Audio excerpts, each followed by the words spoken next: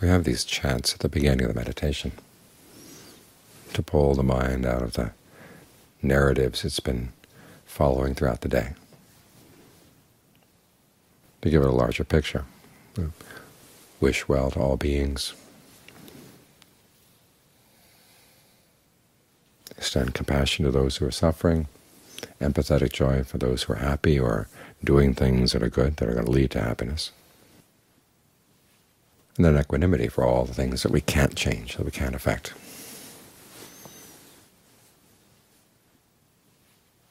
Having this larger perspective gives us a good chance now to focus back now on the present moment without dragging in all the narratives for the day.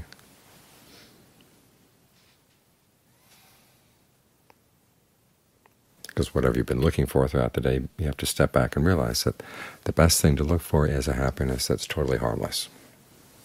Doesn't harm you, doesn't harm the people around you. Because so much of the happiness we search for in life does have an impact on others, and it's not an easy impact. That reflection we had now on the requisites, food, clothing, shelter, medicine. The fact that we're born means that we have this huge gaping hole in us that needs to be filled up. We need food all the time. We need clothing and shelter to protect us. And the body's going to break down, it's going to have troubles, and we need medicine. That places a burden on other people. So even just the basic facts of existence are a weight on the world. So we want to look inside for a happiness that doesn't require all that. That's when you're ready to meditate. You sit here in the present moment, what have you got? You've got the mind, you've got the body. The body's sitting here breathing, the mind is thinking and aware. You want to bring all those things together. Think about the breath and be aware of the breath. When you breathe in, where do you feel the breathing process? In other words, the energy that flows through the body that brings the air into the lungs and then allows it to go out. Where do you feel that? Take a couple of good long deep in and out breaths to see. And if long breathing feels good, you keep it up. If not, you can change. Make it shorter, more shallow, faster, slower, heavier, lighter. Experiment for a while to see what kinds of breathing feel best for the body. Now remember, the breathing is a whole body process. Your entire nervous system is affected one way or another by the breath. And so if you want, you can, before you settle down on one spot, you want to make a survey through the different parts of the body and make sure everything is relaxed. Your elbows are relaxed, your wrists are relaxed, your ankles, your knees. Relaxed, but you're sitting erect. Don't relax so much that you fall over. And then think of the whole body being involved in the breathing process so that you're bathed in the breath. And as for any thoughts that might wander out, you don't have to follow them. This is an hour where the responsible thing is to stay with the breath, because you're training the mind to be a good tool, so it can see things clearly, see where you're causing unnecessary stress for yourself and others, and how you can change those habits. Now to see that, the mind is to be very stable, and it has to be in a good mood. Soothing it with a breath like this helps.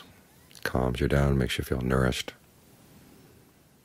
When the mind is soothed like this, it's a lot more willing to look at where it's been unskillful in its habits. So if you do the meditation right, you're not the only person who benefits. The people around you benefit too.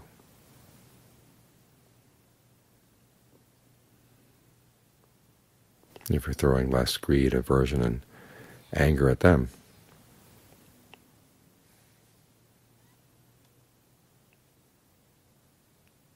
then they're going to be happy that you're meditating. This is a really safe source of happiness right here. This is your breath. No one else is going to try to come and take it away from you. And to try to get as much good nourishment from it as you can.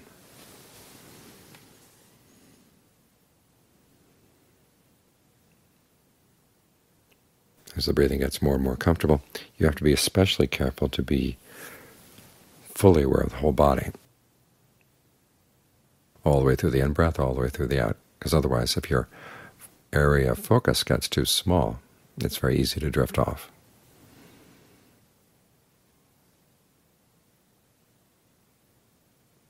But if you're aware of your hands in your hands and your feet in your feet, in other words, you fully occupy your sense of the body right here, it's hard to slip off. But the mind does have a habit of shrinking up to a little small dot very quickly and running off. So you have to be very careful and very watchful. If you find yourself wandering off, you come back to the breath. In other words, just drop whatever thought that was, and the mind will automatically come back to the breath. You don't have to pull it back. And then as you come back, reward yourself with a really good breath. At least one really, really satisfying breath. And of course, after that one's over, you say, why stop with 1, 2, 3, 4? Just keep at it. And the needs of the body may change, so keep on top of that too. Each time you breathe in, try to gain a sense of whether the breath still feels nourishing and gratifying, or whether something needs to be changed. Is it getting too heavy? Because as the mind begins to settle down, it tends to like a lighter and lighter breath. But if the breath gets so light that you're beginning to get drowsy, okay, go back to heavier breathing again. Learn how to make use of this energy in the body so that you come out of the meditation refreshed. The body feels refreshed, the mind feels refreshed, it's solid, at ease.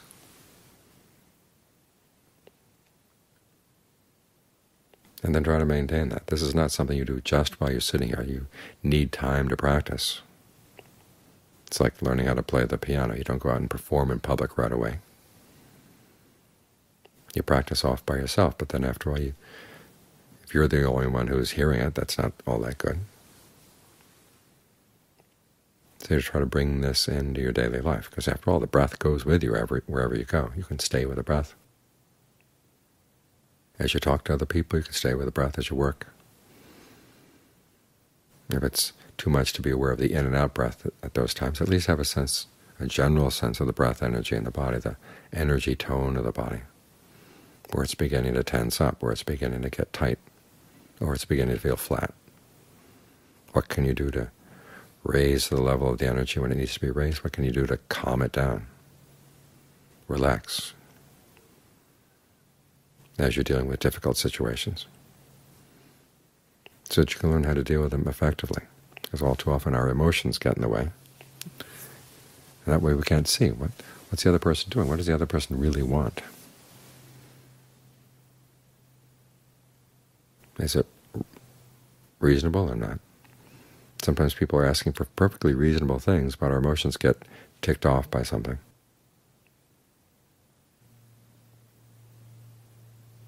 Or otherwise, sometimes they try to lure us with something, but you have to step back and say, was this something I really should go for? If you have a place to stay like this, you're not so quick to jump on other people's words or their actions, and you find that you can handle these situations more skillfully.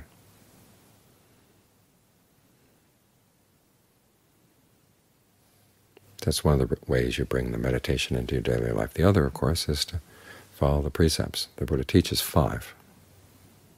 No killing, no stealing, no illicit sex, no lying, no intoxicants. Because the things that knock the mind over are not only things that come from outside, your own actions knock it over. If you do something that's harmful to somebody else, it's going to be a scar in your mind. And then you either have a raw wound, or else you try to cover it up with scar tissue and say, oh, it doesn't matter, the person doesn't matter, I didn't really do something wrong. And it's a lot of denial. And that way you close off parts of your sensitivity. And when you do that, you can't see yourself clearly. So it's good to have a proper context for the meditation in life, not just taking the breath technique into your daily life. You think about the precepts. You think about being generous. Because the more generous you can be with your material goods, your time, your energy, your knowledge, your forgiveness, the more wide open the mind feels. You realize you have wealth that you can share. It may not be material wealth, but you have other kinds of wealth.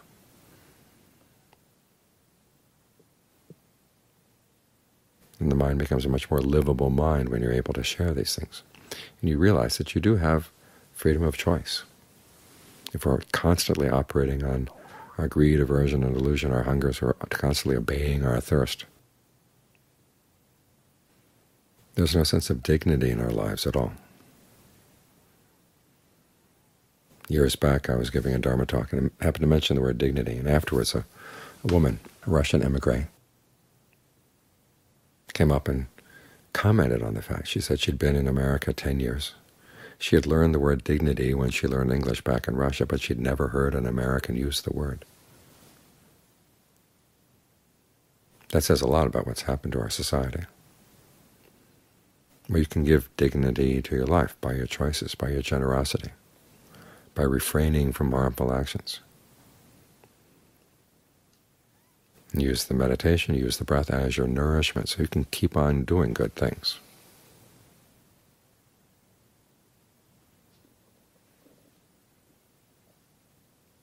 This way the meditation